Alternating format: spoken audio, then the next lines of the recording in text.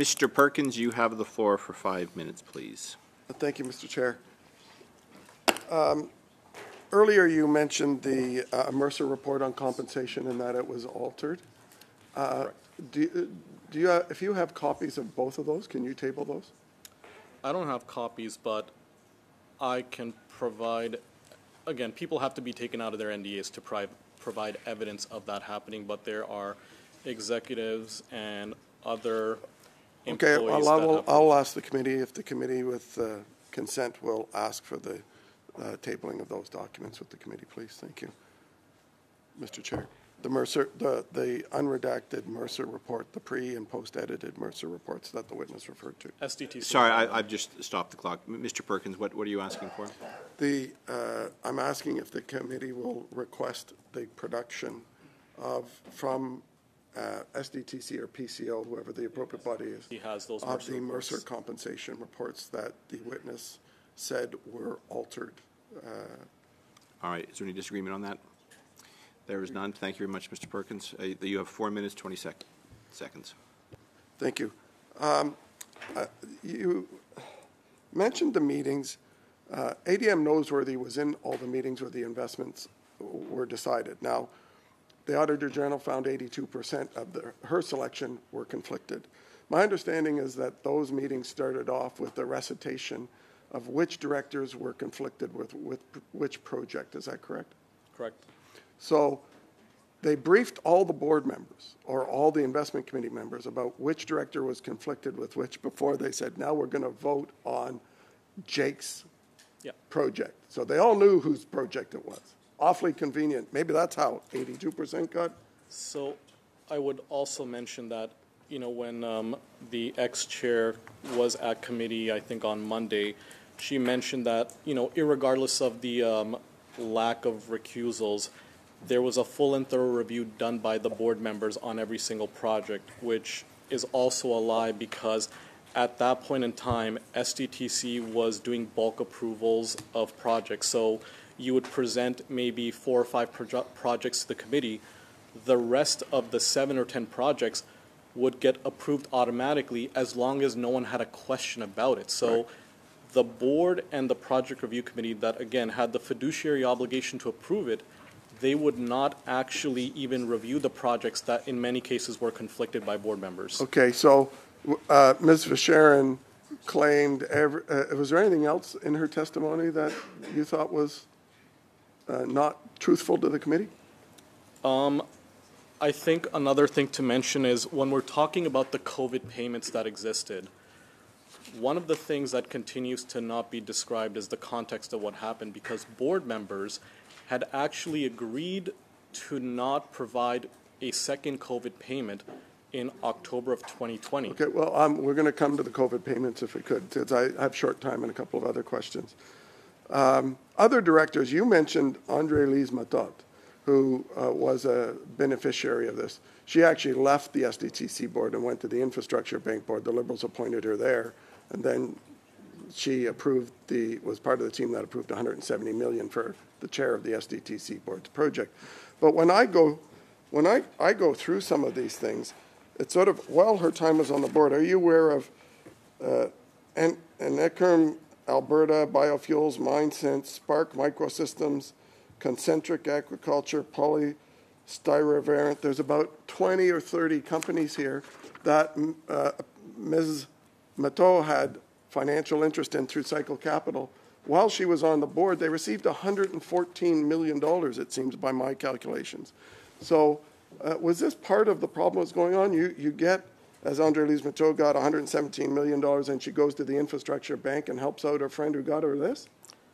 Correct. I think the board members and a lot of public, there's this excuse that continues to be perpetuated that this is a small industry and we cannot find anyone else within this small industry that has this technical expertise to approve projects. That's a false narrative. There are thousands of people. Canada's a huge country. They had the right people. They could find the right people to not have conflicts, but that didn't happen. They purposefully allowed. There's no way these few board members represented 82% of the green technology industry in Canada. Exactly. Yeah. And again, the issue is they are at the front of the line, not just at SDTC, at all these other organizations, BDC, EDC, the Infrastructure Bank. They are friendly with everyone there, and their companies get money from SDTC. Then they go to the next organization using the approvals and due diligence from SDTC, and they continue going, and it's this perpetual cycle where it's funding from Crown Corporation's government that continues. So do you think the Auditor General only did 228 of over 400 transactions in the audit period and identified 390 million of 800 million that was inappropriately allocated to directors' conflicts of interest and outside the do you think the rest of those transactions, the other 200 or so, represent the same amount? So could we possibly be dealing with about 700 million, maybe 800 million almost, of money that was conflicted? Thank you, Mr. Perkins. I'll allow the witness to answer. I don't think so. Again, I would have to look at the projects and to see what that Thank you. looks like. Thank you very much. Mr. Stewart, you have the floor for 5 minutes, please. Thank you. Thank you for being here today. To the whistleblower.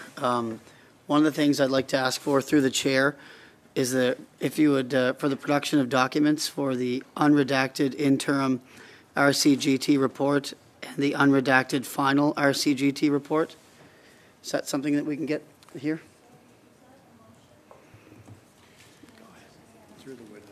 It's through the witness. I think that's through the witness. Through the So witness, if yeah, the witness is I able don't have to the table it. unredacted reports. I have them I have one that's partially less redacted than what was given to the committee, so I can provide that. But the only thing I can provide for that interim report is the audio recordings and the transcript, which again, verbatim is the partner Okay. at... We appreciate that. There was another thing as well, before I get into this.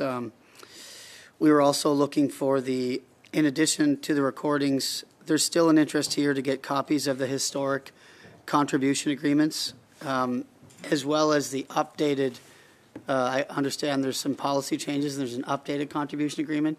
Are you able to provide both of those agreements as well? I think so. I think maybe I don't know if I have the most ratified one for the most updated, but I can provide contribution agreements 6, 7, 8, and 9. The ones that would be relevant to the time period that we're talking about. Can the committee produce that in the production of documents? The most recent ones? I think you'd have to ask ISET or the SDTC to provide the most recent one. Okay. Okay, just, has anybody been fired in the bureaucracy? After everything that's been discussed here, has anybody been fired? I think there's been a lot of convenient retirements. That's an interesting way of putting it. This is really, I heard my colleague from South Shore St. Margaret's call it a culture of corruption. It's actually next level corruption with adrenaline shots and then steroids to follow that. This is the worst scandal I've seen in my time here. One of the questions I have is with the contribution agreements, and provincially I was a minister, if we wanted to spend outside the threshold, I know this is different, but we would have to go to the Executive Council and then we could maybe spend more if that was something that the government was going to do. Doesn't Parliament have to approve spending outside of what the contribution agreements lay out? I think with regards to maybe some of those payments or things, SDTC was always below the targeted spending that gave the executives their bonuses. So a lot of these approvals were made to offset what was still available to them under the contribution agreement. So let's say you had a target to spend, because again, the incentive structures at SDTC were based on how much money you spent and how fast you sent it out, not how effectively you used it. And in certain cases, when you didn't meet that target threshold that you needed, you would then provide some level of, automated funding or something like these COVID payments to meet the amount that you were technically available to give out. But 58 million was spent by the board outside of the contribution agreements, which to me seems like illegal behavior by the board. But I would assume that only Parliament could approve spending estimates. That's where I was curious on that. Potentially. I'm not a lawyer. Yeah, me neither. So, next question. The minister claims the department became aware of mismanaged conflict at the start of the year in 2023, but it's potentially apparent that the minister could have become aware as early as May 2022 based on audio recordings. In your assessment, how likely is it that the minister was more than aware much before early of 2023? I think it's unlikely. I think George Chahal's just lying, honestly. But I would assume, like, from some of the conversations I had within that ISET investigation, there were indications that there had been other problems previously reported to ISET as it pertains to SDTC or its executives or board. So there is the possibility that there was something that was potentially known to ISET prior to this situation, but maybe nothing as specific to the situation that we're talking about right now. So essentially what you're saying, though, is the ADM who was privy to all of it, I don't remember the individual's surname at this moment, but that ADM would have had to brief the deputy minister, and it's the deputy minister's responsibility to brief the minister. That's a lot of time going by. It seems very unlikely that the minister wasn't aware. Correct? Do you believe he was aware? Outside of George Chahal, just what do you believe? Like, do you believe the minister was aware that this was all going on? I believe that during the time at which that March 2023 to October, he was aware of the situation the whole time. He was not just given an awareness at March and then he conveniently forgot about the situation for 8 months up until the point, because again, within the context of the conversation that occurred, one of the things that was continuously explained to myself was the fact that there was always this political pressure on the ADM and the deputy minister to give updates and provide, some sort of an end of this investigation. So the only reason that would happen is if there was a continuous conversation back and forth about the situation. Thank you very much. That is the time.